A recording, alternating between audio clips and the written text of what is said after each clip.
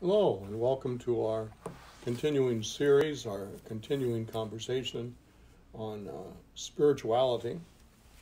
And today is a day that I've been excited about talking about today because it's an important component of our spiritual journey that I'll be talking about. But perhaps I'll be talking about in a way that might be entertaining and might even be not only thought-provoking, hopefully, but also will help some of our listeners make connections, not only in their own spiritual journey, but perhaps to put into a perspective, if you will, the spiritual journeys of great saints that they might have read about or heard about over the years. I'm going to talk about what happens as a person moves into trying to become more aware, more focused on the big picture. And by big picture, of course, as I illustrated yesterday, I'm not just talking about the immensity of stuff around us, like the universe that is there, but I'm also talking about the smallness around us that also seems to have the magnanimity of universe. So much that we don't know, so much that we cannot see, so much of reality that we're completely dependent on, but we do not control and we participate in. But it is not at our beck and call. So it's very humbling to widen your perspective. It's very humbling to break out of the safe part of yourself, to let go of the opinions and the judgments that you might have formed over the years, even those that might have given you comfort, great comfort, and to walk into something that is unknown, something that perhaps we can call the mystery of the presence of God. But as you do that, as you enter into it, it's always good to recall that there's been other times in your life, most of the times in relationships that you've already enjoyed or you've already engaged in, where you too have entered into the unknown, where you too have participated in the adventure of learning, of experiencing life in a completely different way. Every time you're in a relationship with someone, no matter who that person is, there is a certain quality of the unknown that's always present. There's a certain quality of mystery.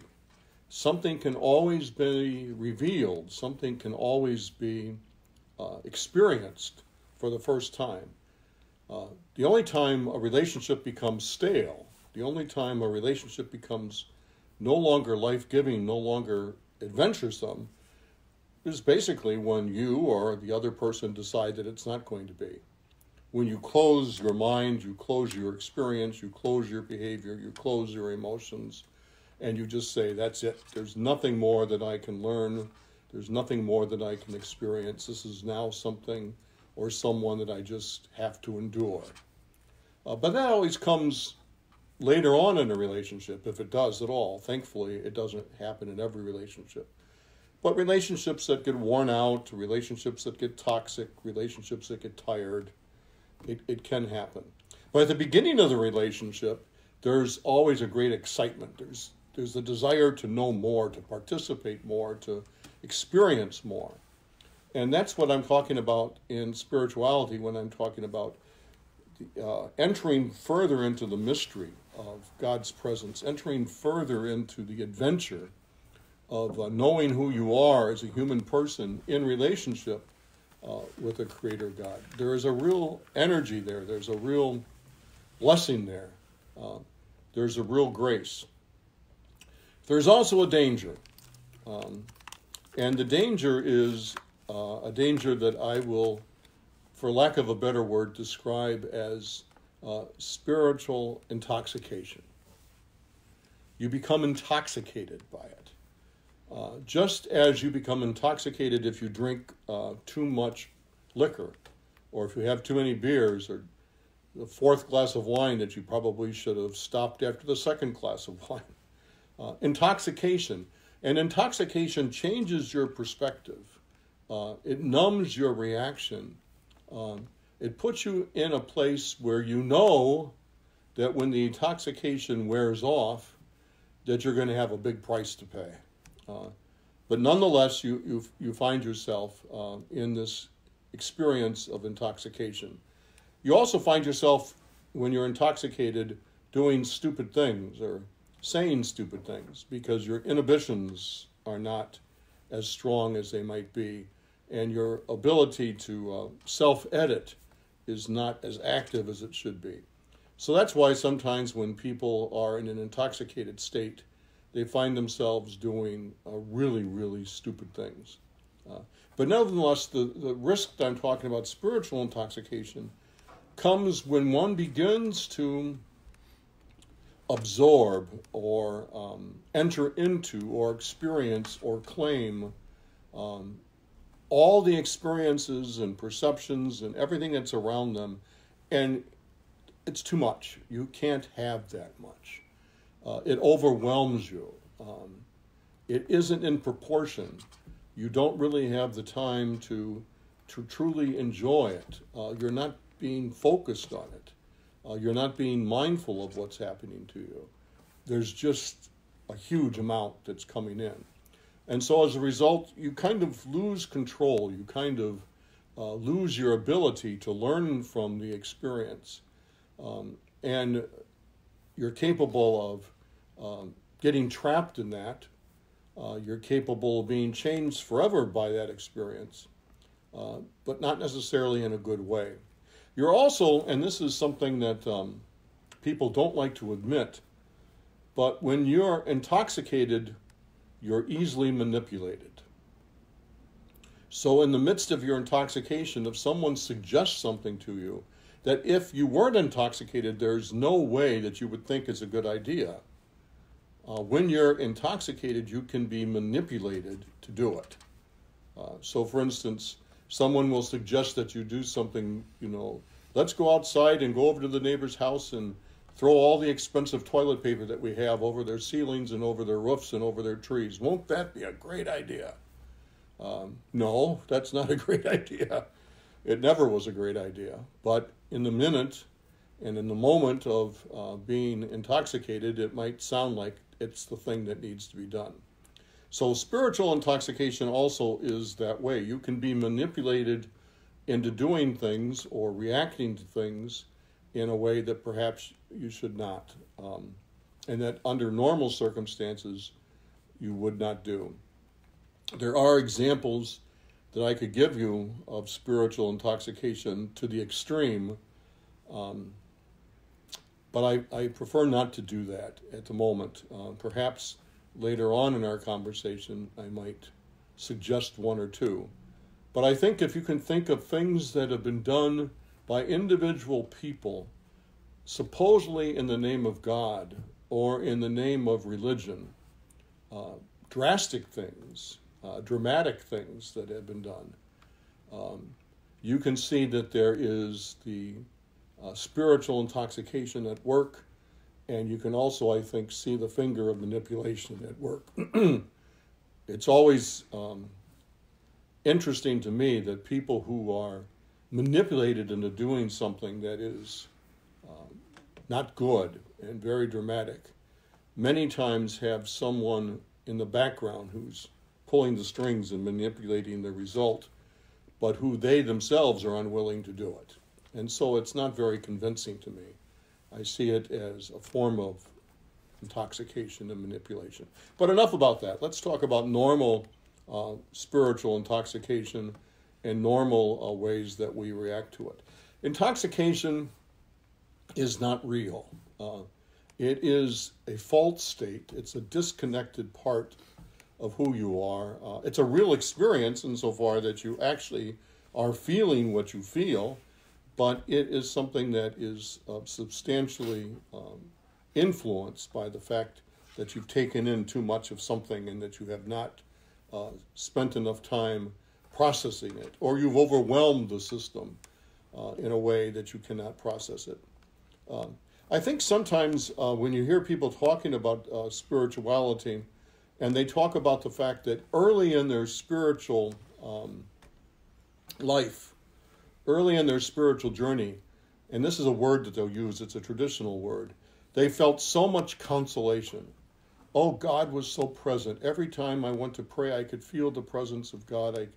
Everything was so easy. It was so easy to say yes to God. It was so easy to imagine what I should be doing next. And they'll talk about all of this experience, this behavior, this sense of wonderment. And then all of a sudden they'll start talking about desolation. It's not there. I don't know what it is. I go pray, and 6 months ago I go pray. I could pray for 2 hours. Now when I go pray, time drags on forever. What's happening to me? Well, what's happening to you is you're moving from what I call the spiritual intoxication, and you're crashing. You're crashing down to a real experience, not one that is dramatically exaggerated.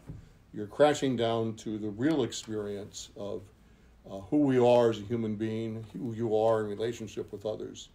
And you're called in what you might think is desolation. You're called nonetheless to see in a different way. But the way you're going to see is not going to have all of the bells and whistles and the drama that once was there. It's going to be a totally different experience, and it's going to demand a totally different response.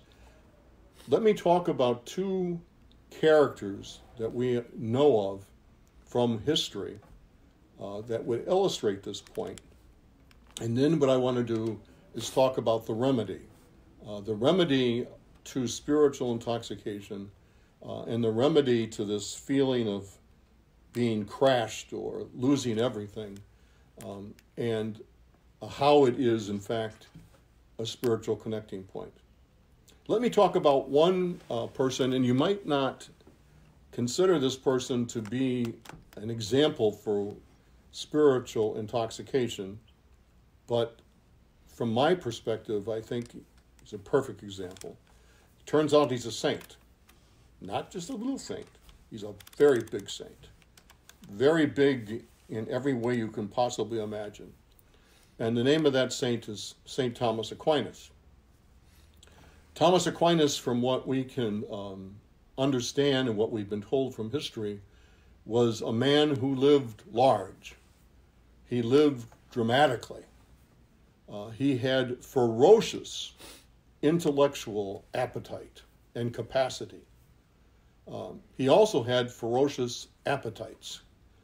As it turned out, as he lived in life, he dramatically entered into life and enjoyed it to the fullest. He became, as time went on, quite large, as he enjoyed the experience of life, and as he feasted not only on ideas, but he also feasted on everything else that was in front of him, which is not a bad thing. I'm just saying that that's how it developed. He was a huge person, a huge man. And he was what we would today call a systematic theologian. Now, I understand that I'm not going to explain systematic theology to you in the fullness of how wonderful it is, how important it is in the history of the church, or how essential it is in our understanding of spirituality. That's not my goal this morning. My goal is to point out the systematic theology is based on a very simple principle, and that is that you ask questions and you keep answering them. And every time that you answer a question, sometimes other questions are revealed. And so you include those questions in your answer, and you keep answering and answering and answering. And eventually the system of responding to the questions will lead you to a point where the subject that you're discussing or considering is completely and totally exhausted. You have the answer. You know exactly what it is. There's no other questions that are possible, and you can give the definitive, the absolute answer. So the promise of systematic theology is if you faithfully follow the system of question and answer, question and answer, question and answer, eventually you'll get to the point where all your questions will be answered and everything will be solved. That's the promise, if you will, of systematic theology in a nutshell. It's much more complicated than that, but for our purpose, that's what it is. St. Thomas Aquinas was a systematic theologian. In fact, behind me in the bookcase, near the top shelf, there are books and books and books written by St. Thomas Aquinas. His Summa Theologica, his summary of theology, in which he dared to ask the questions and provide the answers and ask even more questions and provide more answers. And it went from volume to volume to volume to volume to volume as he consumed this whole dynamic of question and answer, question and answer, question and answer, all about spirituality, God, the church, the meaning of life. His ferocious appetite for being able to ask the questions and to consume the answers drove him on, drove him on, drove him on. And for that, we're grateful for the gift that he has given us over the years. But near the end of his life, he came to the point where he is quoted as saying that everything is straw. Doesn't mean anything. Everything is straw. Now, if you want to spiritualize that, what you would say is he became aware of the power of God and the mystery of God and just basked in the knowledge of God, and that was enough for him. And that is true. But I think what also is true is he realized that the system wasn't going to answer the questions. There never was going to be a point in time where all the answers were there. There is no such thing as no more questions. There is no such thing as everything is at the end. There is no such thing as the total 100% complete, absolute, nothing else possible. That's not how it is. That's not what mystery means. That's not the power of God's grace, the power of God's life and love. It never runs out. It's never going to have everything answered. It never becomes static. It never ends. It's constantly ongoing, constantly regenerating, constantly recreating, and it never stops. And so what you come up with is an understanding that your pursuit of trying to answer all the questions to reach a certain point of certitude, in a sense, is a fool's errand. There is no certitude. There is only mystery. And St. Thomas Aquinas teaches us that and leaves us that witness in his own life. And despite all the answers that he gave us, all the questions that he unraveled for us, the risk that he took theologically and spiritually to enter into the fullness of trying to understand the mystery of God is a great gift to us. But it's not complete, and it will never be complete. So he understood that, and near the end of his life, embraced it, and embraced the mystery, and embraced the fullness of God's life and love in that way. The other person is a contemporary of sorts of Thomas Aquinas, but he illustrates something else in the process. And in Catholic circles, he's not usually talked about very much. Certainly not talked about within the context of St. Thomas Aquinas. I would doubt that we mention both of their names on the same day ever. But the other person that I'm thinking of is Martin Luther. And Martin Luther was a dramatic person also. He was a person who was blessed with a great intellect. He was an Augustinian monk. He was dedicated to the church, dedicated to a spiritual life, dedicated to spiritual journeying, and did not hesitate to use all of his energy to pursue learning more and more about God and his relationship with his people. But the other thing that Martin Luther had was, despite his great intellect, despite his great knowledge, despite all the things that he had within himself an open sore, if you will. He doubted. He doubted that he was truly loved by God. He could not fill up the emptiness that he had within himself, this feeling of being not completely loved. And no matter what he did, no matter how many prayers he said, how many fasting days he accumulated, no matter what he did, he could not fill up within himself the sense of emptiness. And so as he continues his spiritual journey and as he continues to accumulate all the things that he thought was going to help him with this sense of being filled and the sense of being complete, he realized exactly the opposite. And he became even more focused on the idea of merit, that you could somehow be merited the gift of God's life and the gift of God's grace, so that there could be something that you could do that would, in a sense, force God to love you, that you could pile up enough merits, you could pile up enough grace, and God would have to take you. That's an exaggeration, but that's kind of like what Martin felt. Eventually, Martin gets to a point in his life when the emptiness, the desire to be united to God becomes so overwhelming, so focused, so important, and all the other stuff that he was doing became, like Thomas Aquinas, like so much straw, that he enters into the critical moment of his own spiritual journey, and he realizes that there's a great moment of grace that's present then. But it scares literally the hell out of him, because he realizes that his ability to enter into the moment, to enter into what he's being called to do, to seek and to claim the freedom that he wanted so badly and that he felt that was necessary for his own experience of life, there was a huge price to pay for it. And the price to pay for it was he had to die. He had to die to all of his ideas. He had to die to self.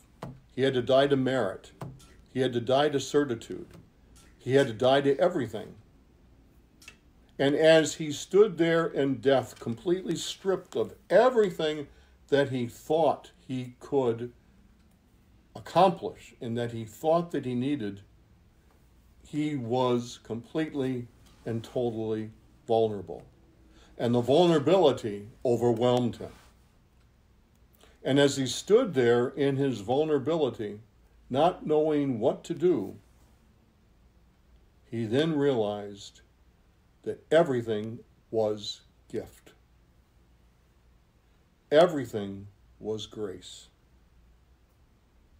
Nothing could be merited. Nothing could be earned. And in fact, there was no need to merit or earn anything. It had already been given to you by God our Father in the person of his Son, Jesus. For Martin to come to that point of understanding and acceptance meant that he had to face his own death. He had to let go of everything that he thought he knew. It contradicted everything that he taught. It contradicted everything that he believed up to that point. But it brought him to the freedom of life. It brought him to the freedom of grace. It brought him to the conviction of God's saving love. And ultimately, of course, what it did was it brought him to a sense of freedom that he did not think he could ever experience, but he was able to experience it in his vulnerability. Both Thomas Aquinas and Martin Luther both encounter the vulnerability. as we've already learned and as we already know, in relationship, vulnerability is extremely necessary. It comes as we exchange with one another truth, as we learn about each other, as we experience what it means to be individual people, what it means to love, what it means to forgive, what it needs to question, all those things. And then you get to the point where you realize that you have to let it all go, and the only thing that's left is that vulnerability, that emptiness, if you will. But on the other side of the vulnerability, on the other side of the emptiness is the promise of intimacy, is the promise that Jesus speaks about when he speaks about his relationship with his Heavenly Father. There are no shortcuts. There's no way to avoid it. Well, I shouldn't say there is no way to avoid it. There is a way to avoid it. The way to avoid it is to insist on remaining intoxicated, to insist on accumulating spiritual gifts, to insist on performing spiritual exercises that bring you to a point of merit, so that at the end of the day you can sit in your room and you can count up all your spiritual graces and all your spiritual blessings, and you can say to yourself, now, I'm perfect. God has to love me. But even in the midst of all that, you're going to hear a very small voice that's going to be saying, no, that's not it at all. That's not it. That's not the way. That's not the life. That's not the truth. It doesn't lead anywhere. It, in fact, is a distraction. As I promised at the beginning of this discussion about spiritual life and spiritual connecting points and spiritual journey, I promised you that there is a remedy. There is a remedy to spiritual intoxication. There is a remedy that is offered to us that comes as the ultimate grace from God, that comes to us as a gift and that changes us.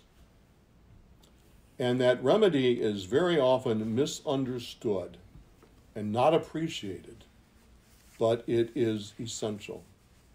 The remedy is silence. Silence. Learning how not to do anything.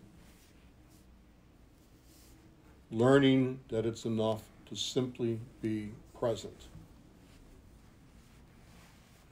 Letting go of every thought and desire that you think you need in order to be filled. And simply to let the work of the Spirit change you, convert you, prepare you for what is to come next. Silence is so important. And the saints all tell us that. Silence is the essential nutrient of the soul. If you don't experience silence, if you don't experience just being present, your soul is starving. It's calling out for that nutrient. It wants to be fed. And so very, very often, especially if you have the unfortunate experience of having a spiritual director who doesn't understand spiritual direction and doesn't understand the work of the Spirit, they're going to let you rattle on and on and on and on about your desolation, and they're going to let you find remedies to return to the distraction. The silence is the remedy. The silence is the gift. The silence is that which prepares you for the next step. The silence enables you to revel in the truth. It enables you to experience the vulnerability as something that is gift, not punishment. Gift. And then the silence prepares you to hear the voice of God that is always there, but the voice of God that cannot be heard if your life is filled with distractions and all other things. You need to be silent, to just be present. And in the silence, what will take place is an ultimate connection with God. That's why if you pay attention to the scriptures, Jesus was constantly telling his apostles and disciples, let's get away. Let's get away. Let's withdraw. Let's go to this silent place. You don't need to be told how great you are. You don't need to have the crowds asking you for something. You don't need to do anything. You simply need to be present to your Heavenly Father. So tomorrow we're going to talk about what silence prepares us for. What is the experience that silence enables within us? And how does silence cooperate with this new connecting point, this new experience, and enable us to become more and more disciples of Jesus and people who live with confidence in the kingdom of God? Have a great day, enjoy yourself, and we'll meet again tomorrow.